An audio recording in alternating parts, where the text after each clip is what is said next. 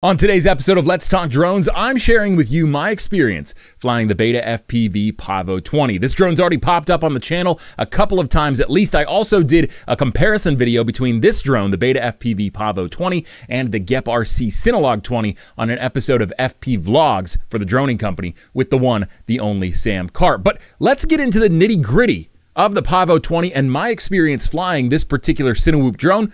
Let's talk drones.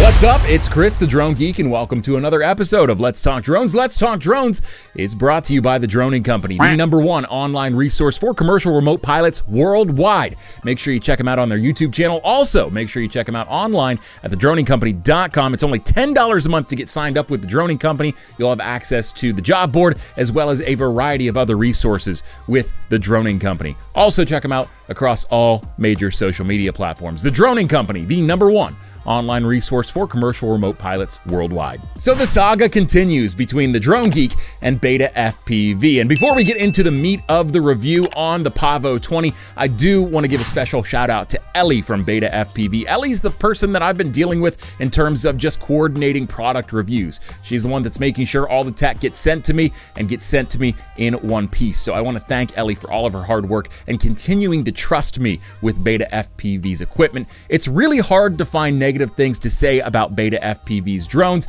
but like anything, companies, products, services, whatever, there are pros and there are cons. But before we get into the pros and the cons I experienced with the Pavo20, let's take a look at this drone on paper. The BETAFPV Pavo20 is a 2-inch cinewhoop drone that weighs just 138 grams with the battery installed. That's for the DJI O3 Air Unit configuration. It takes 3S 550 milliamp hour LiPo batteries. It's recommended you stick around 550 milliamp hours, and that's really what I found to be the sweet spot. I do have some 450 milliamp hour batteries and a few 650 milliamp hour batteries, and I found that the flight time was optimized at 550 milliamp hours. And speaking of flight times range on average between 4 and 5 minutes. This particular configuration includes the DJI O3 Air Unit, which allows me to shoot 4K 120.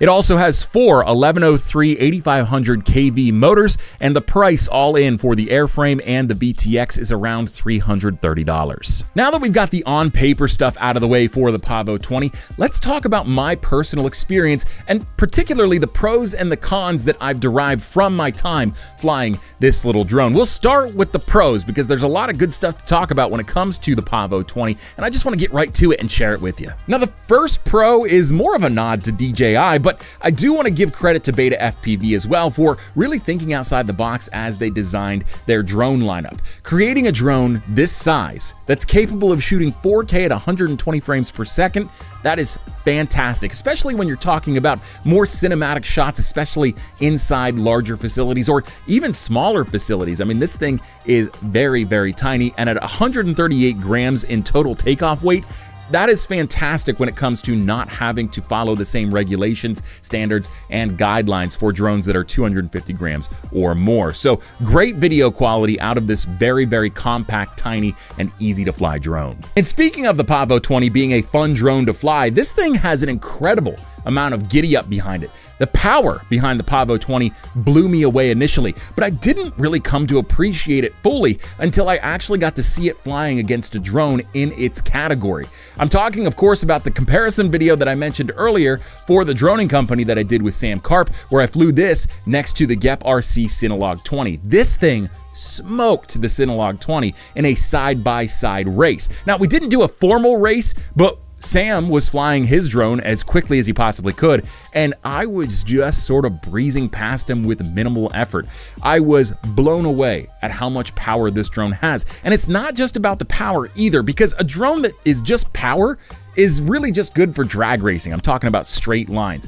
If it can't handle well, then it's really not that fun to fly. But That's not the case with the Pavo20. This drone also handles incredibly well for a drone this size and with as much speed as it's capable of. I had no problem passing through really complex airspace. I'm talking like down low through playground equipment. Heck, I was out in San Diego, California at Pacific Beach, and I flew underneath a pier really close to the water, and this thing handled it like a champ. I'm talking about the breeze coming in off of the ocean, the water underneath of it, and of course, maybe the complex airflow underneath the pier. It was absolutely incredible how capable this little drone was in terms of its handling. And that handling that I achieved is right out of the box. I did no configuration with this drone, its PID, its tuning, nothing was done to the BETAFPV Pavo20 right out of the box as I was starting my review process for the drone.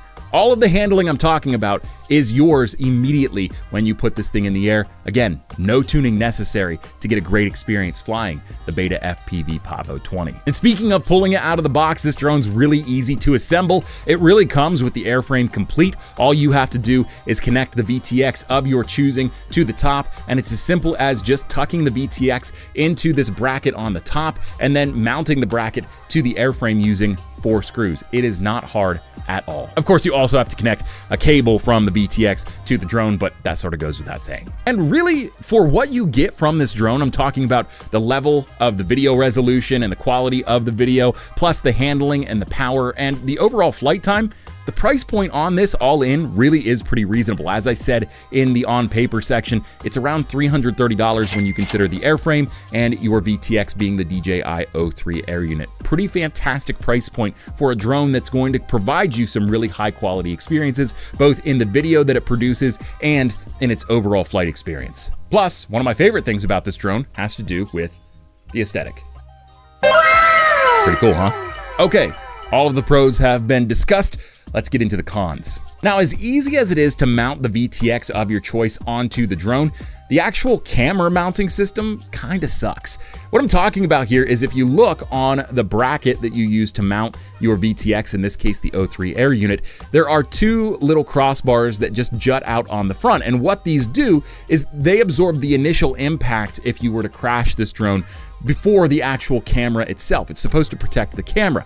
The problem with this is on wide mode for the DJI O3 Air Unit, you can plainly see these brackets. In fact, I think you can see it in that normal field of view as well. It just sticks out too far and it interferes with the shot. And when you can't mount an action camera to a drone and you're depending upon the feed that comes through that O3 Air Unit for your actual usable video, that is totally unacceptable. What's really annoying about it is you can't actually shoot in wide mode without seeing the crossbars. If you plan on shooting video and then doing retroactive stabilization with a program like GyroFlow, you're gonna run into some issues because if you shoot in wide, you can see the crossbars that are meant to protect the camera itself. But if you shoot in that normal field of view and you manage to not see those crossbars, I don't really shoot in normal, so I don't know how it works, and I didn't think to test that, sorry about that. You can't stabilize the footage if it's in the normal field of view. You need it to be in wide field of view to be able to stabilize DJI footage after the fact. So the only solution to not seeing the crossbars is to pitch the camera way up high. I'm talking an extreme pitch for a drone in this class.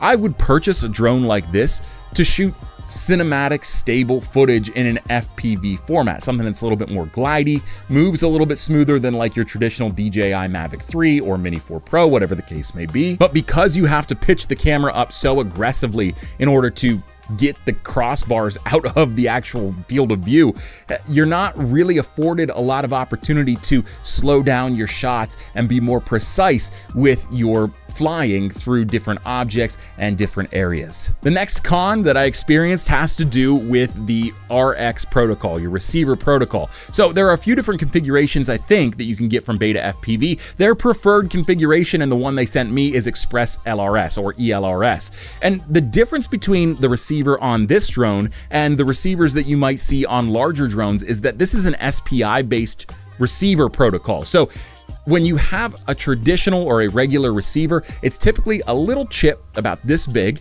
and it wires into your drone's flight controller. So it's a separate entity, it's its own thing, and you're able to configure it a little bit more easily. With these SPI-based RXs, you've got this real issue when it comes to downloading the correct firmware version, making sure that everything's up to date and matching. When I tried to convert this from the DJI FPV Controller 2 and fly it with my Radiomaster TX16S, I had a lot of issues getting the ELRS on board this drone to communicate with the ELRS module that I had for my Radiomaster. In fact, I wasn't able to successfully get them to bind and be able to fly the drone with the Radiomaster, so I really had a bad taste in my mouth for that particular reason. I would have loved to have flown this with the Radiomaster, but I never got the opportunity to. Not yet anyway. As great as the handling on this drone is, it's not acro friendly, and we experienced that with its little sister, the Pavo Pico.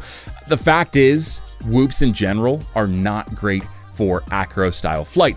And the reason for that has to do with the duck guards. They catch a lot of air, there's a lot of turbulence when you're trying to maneuver the airspace at a more aggressive angle. It's just not ideal for that. Could you pop the prop guards off and have a better acro experience? Sure, maybe, but stock as you see it right now, right here, it is not a great drone for acro. So unless you plan on taking the prop guards off, you should really just plan on flying this drone in cinematic styles, and maybe for racing without having to do all of the flips, tricks, and things to hit gates and checkpoints, whatever the case may be. The flight time on this is not ideal either. Now, it's better than the Pavo Pico, and I would expect that for a larger drone with a larger battery, but you get about 4 to 5 minutes on average. This is after I've broken in my 3S batteries that I purchased for this drone, and I gotta tell you, I was hoping for at least 2 minutes more. I know that you have to be realistic when it comes to flight time on FPV drones, especially drones that are using smaller batteries, but I was really disappointed with the flight time. It's not the worst thing about this drone by a long shot, but I really would have liked to have seen like a 6 or 7 minute flight time, if I'm being honest. It seems petty, but when you think about 6 or 7 minutes versus 4 or 5 minutes, you're increasing by an exponential percentage of flight time when you're talking about those short of windows. So I just would have liked to have seen a little bit more out of this drone. And to wrap the cons list up and kind of piggyback on an earlier bullet in this particular list, you can't mount an action camera to the Pavo20, and that's where the Cinelog 20 from Geek RC actually trumped this drone. The Cinelog 20 from Geek RC has the ability to mount a naked GoPro or a naked action camera on board the drone, despite the fact it's the same exact size as this drone. The Pavo20, however, doesn't have any feasible way to mount an action camera. In fact, mounting a naked action camera on this would likely not work because there's no port to actually plug the action camera into. You could probably solder the wires onto the all-in-one chip for the flight controller and ESC, but I don't know how feasible that is, how practical it is. Is this a huge problem? No, because you have the O3 Air Unit on board, but if you wanted a little bit more variety in your shot, or if you just wanted to decrease the camera angle and use the VTX on board purely for visualization during your flight and collect footage with another camera, it's just not an option with this particular drone. All in all, I love the Pavo20. It is a great little whoop drone, and I have a lot of fun flying it too. And quite frankly, even though this is difficult when it comes to getting a little bit more of a precise flight or a slower paced flight for cinematic purposes, once you sort of get used to the handling and the power behind this drone, you can mitigate that problem and get pretty smooth with it. I've found that over the course of about a month of flying this particular drone, I've gotten really good at handling it versus other whoop style drones that I have and that I fly regularly. So this is quickly becoming one of my favorite flyers in my fleet, and I gotta tell you, I think I'll be sticking with the Pavo20 for the foreseeable future. If you're looking for a manual style FPV drone that's a lot of fun to fly, look no further than the Pavo20 from BETAFPV. This thing gets your heart racing. I mean, the adrenaline that pumps through me when I'm flying the Pavo20 isn't dissimilar to when I'm flying my 5-inch freestyle drones. It is a lot of fun to fly the Pavo20, and it's a really low barrier of entry in terms of cost. It's great for people that don't want to break the bank on a larger drone platform and still want a similar experience to flying like a 5-inch drone in freestyle. It's not great for acro flight, but I will say if you just like flying fast and flying through things really, really fast and hitting gaps, perfect drone for that. However, if you're looking for something that is a little bit more slower paced, a little bit more controlled and deliberate in its movements, this might not be the drone for you. It's not terrible by any stretch of the imagination. And like I said, if you spend some time behind the sticks on this drone, you sort of learn to rein it in a little bit and get those more precise controls and those slower cinematic shots. But if you don't have a lot of time on the sticks behind this drone, initially, you're gonna have a hard time controlling it to get that cinematic flow that you might be looking for from another Whoop drone. What did you think of the BETAFPV Pavo20? Whether you have the drone or your only experience with the drone is this review video and other review videos, let me know down in the comments below. I want to hear your opinions. If you liked this video, hit the thumbs up icon down below. It helps me out a lot, helps get this video out into the algorithm to more viewers like yourself. If you really, really like this video and you love drone content shot by drones, about drones, and for drone pilots, well, my friend, this is the channel for you. Make sure you hit the subscribe button if you haven't already, and while you're at it, hit the bell icon too. It'll give you a notification every time I post a new video. Now, before I wrap this video up officially, I do just want to jump in here and let you know that there is an affiliate link down in the description of this video. If you're planning on buying the Pavo20 or any other drone or product from BETAFPV, it would mean a lot to me if you use that affiliate link because I get a nice little kickback from BETAFPV.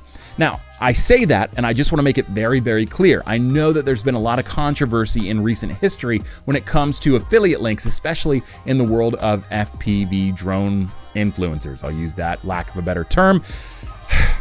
I would never recommend a product to you that I didn't believe in or use myself. If I tell you that a product is worth buying, that's because I mean it. I wouldn't say it if it's a product that I wouldn't use. So, for that reason, I am going to include affiliate links for products that I believe in and that I would use or actually use myself. If I don't believe in a product, its capabilities, or I just wouldn't use it myself, I'm not going to recommend it to you. I think that's immoral, I think it's unethical, and quite frankly, I think it's slimy. I can't blame anybody, especially since I'm guilty of it too, for trying to make a buck. That's what this is all about. I mean, really, I love drones at the end of the day, but I wouldn't be putting as many hours as I do into YouTube content if I didn't want to get a little bit of benefit back from it. So just so we're clear, I have affiliate links down below in the description of this video on my website, thedronegeek.com. You can find affiliate links everywhere that I post content. Just know that when you click on an affiliate link from me, it's because I believe in the product and I would use it or I do use it myself. That's all I have to say about that. Until next time, I'm Chris, the Drone Geek. This is the BETAFPV Pavo20. We are out of here. See ya. Yo, what you say? Steady screaming, YOLO, rockin'